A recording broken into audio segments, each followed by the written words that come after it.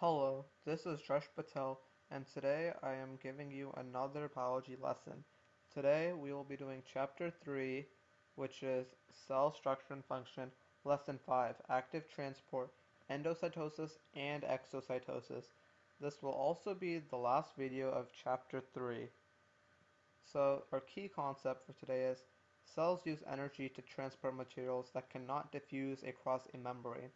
So in our last video, we learned about passive transport, and now we're learning about active transport, which requires energy, unlike passive transport.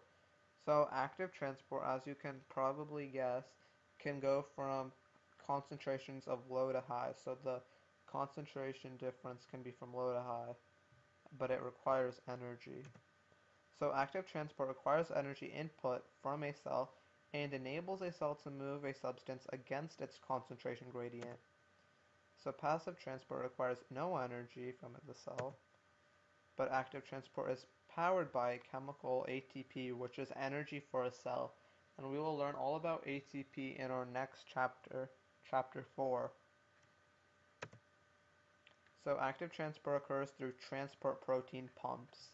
So this blue area is the transport protein pump, and it pumps molecules through the membrane into the other side of the cell, which would have more molecules. So it goes from a low concentration to high concentration, but the cost is it uses energy. So cells use active transport to maintain homeostasis. When they can't regularly just get the materials in and it's too hard, they have to use their energy to move it to where they need it to go. So a cell can import and export large materials or large amounts of materials in vesicles during the process of endocytosis and exocytosis. So now we're learning about endo and exocytosis. So here we go. So cells use energy to transport materials in vesicles. So endocytosis is the process of taking material into the cell. So ENDO is in, so it comes in. So they're taking the materials in endocytosis. So it's taking materials into the cell through vesicles.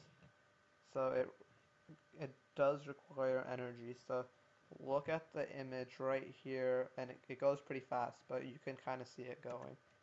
So that's the vesicle. It comes in and then it splits apart like that. Let's do it one more time. So the vesicle comes in through the cell membrane, and then the cell membrane breaks apart a little to let whatever came in get out and move around where it needs to go. So then, if you can infer, exocytosis must mean exiting the materials. And so here, phagocytosis is a type of endocytosis, which we don't really need to know right now. So exocytosis is the process of expelling materials from the cell. So as you see, this is the last image of the three, which shows it throwing out the material that it doesn't need. So watch real carefully. So it's coming out and then it just leaves. So there it goes. That's how exocytosis. So this is the end to our short lesson today, which was on Chapter 3, Cell Structure and Function, Lesson 5, Active Transport, Endocytosis, and Exocytosis. So hopefully you remember everything, and if you missed anything, make sure you go back and review it. And our next video will start Chapter 4, because this was the last video of Chapter 3. And Chapter 4 is all about cells and energy. And Lesson 1 will be about chemical energy and ATP in a cell. So make sure you watch the next video, and good luck in your quest in biology.